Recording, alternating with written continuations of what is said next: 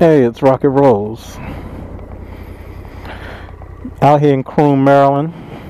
I'm actually at a wildlife sanctuary. I don't know if you guys can see them, but those are osprey flying above our heads. And I'm out here with Tornado. Made a couple of videos. About to head back home.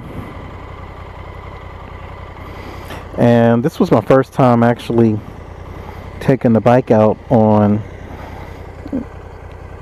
any length of time on dirt.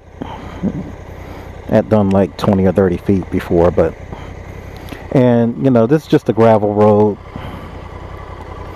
I don't really have the tires to do any real off-roading, and you know, feels fine. I actually want to see, can I make an adjustment on my preload here?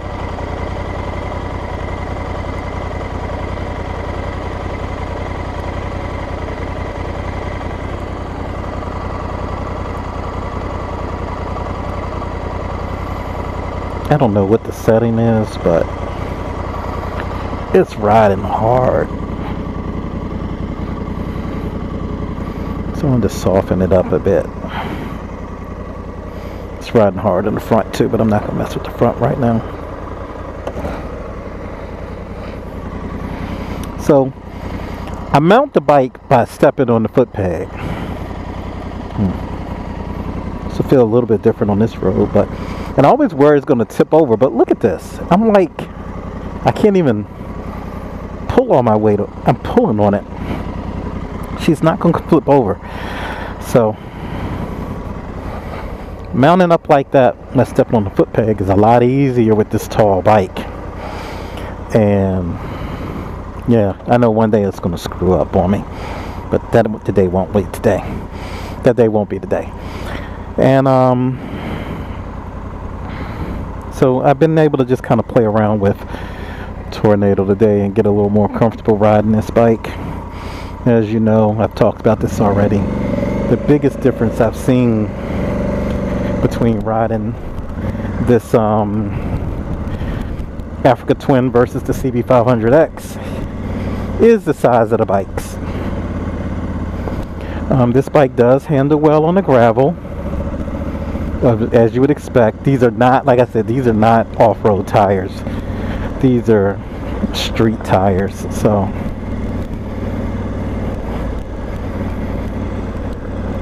I think I can feel that I softened it up a bit.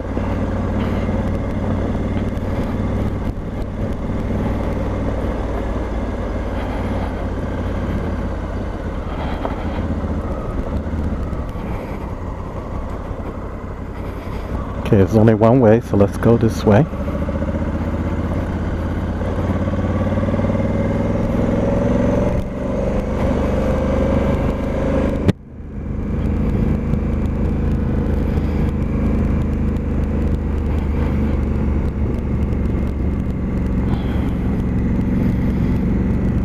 It's a lovely ride coming up in here. So it's going to be a lovely ride coming up out of here.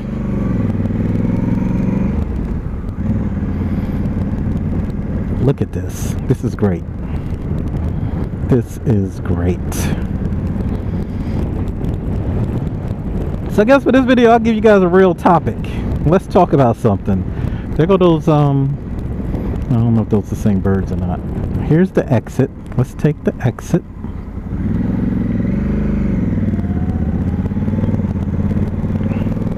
Woohoo!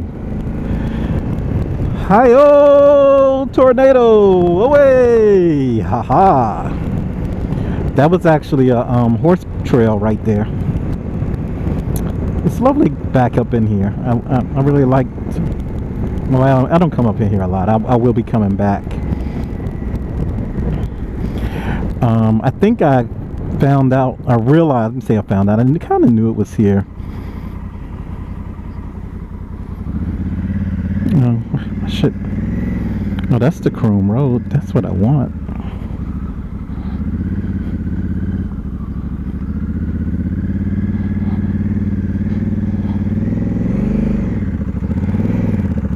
Let's go to Croom Road.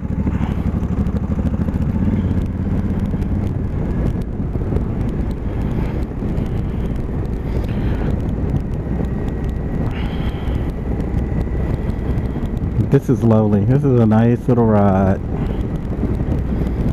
Nothing complicated, nothing technical. Just getting used to the bike.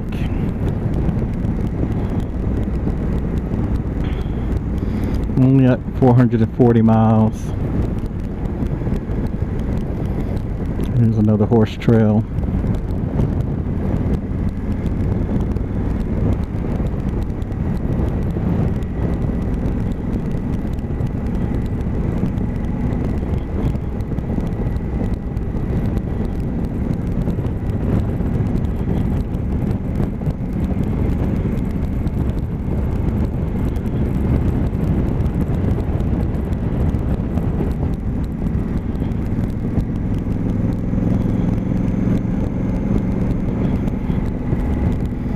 Getting warm, and I got on all this cold gear, winter gear.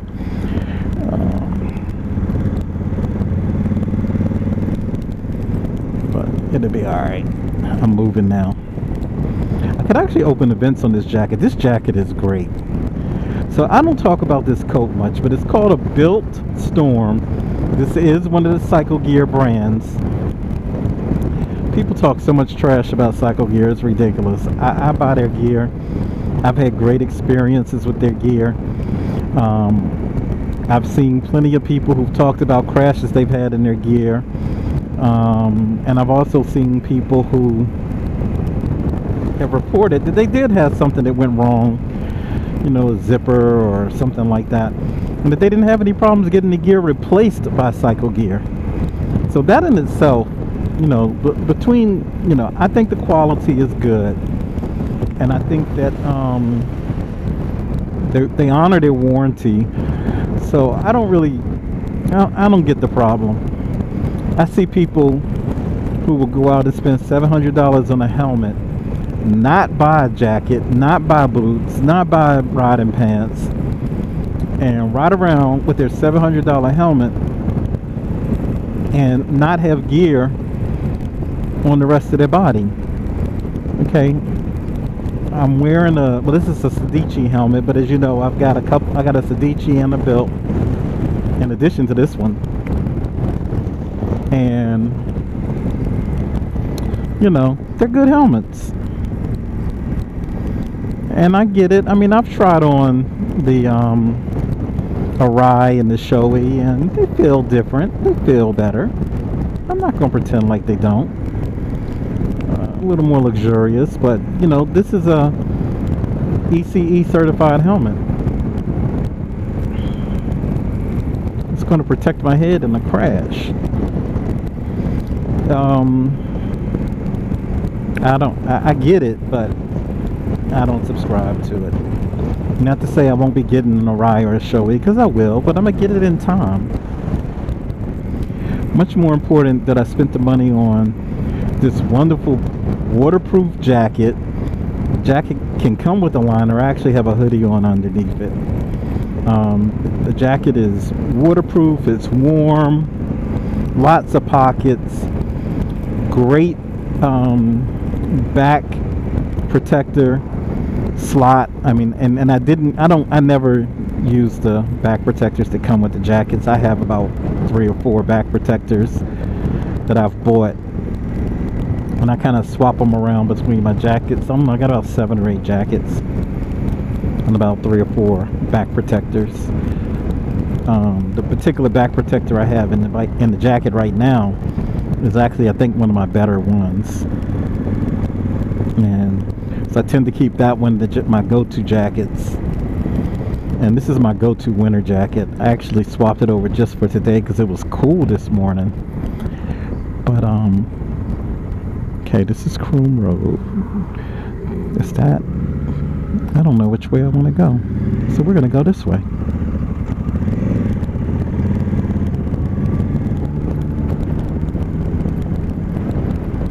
Yeah, I think that's the way I wanted to go. Okay. The sun's kind of high right now. It's 12 o'clock. Usually I look at the sun and get my bearings straight.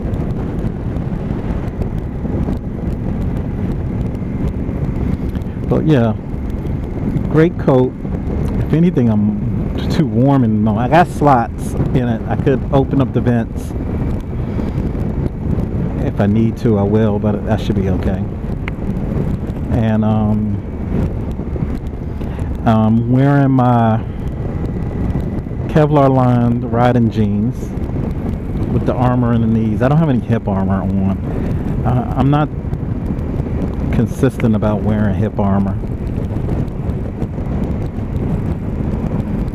And I'm wearing my Alpinestars adventure boots, and I would say first make sure you get a nice helmet, certified helmet. By nice means certified. And then second, get a good pair of boots.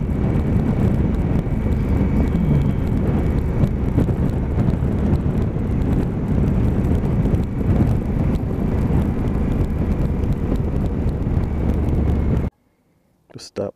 What the heck? Did none of that get recorded?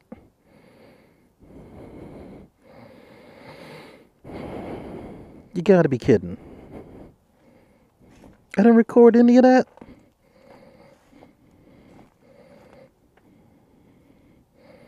Ain't this some crap? I'm not going back around the block yet. Let me play with this first.